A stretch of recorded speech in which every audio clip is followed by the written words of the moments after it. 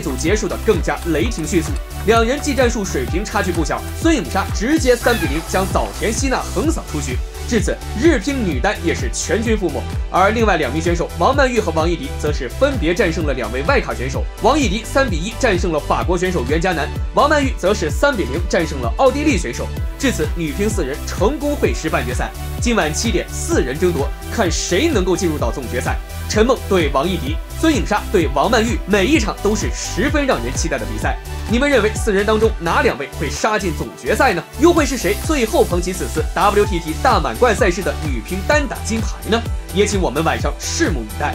而相较于女乒的4人，男乒4强单打的比赛则是稍微有些美中不足。4强当中挤进了1位日乒选手，分别是羽田幸史、樊振东以及马龙和梁靖昆4人。值得一提的是，樊振东在4强的争夺赛中也是3比0横扫了弗朗西斯卡，替许昕复了仇。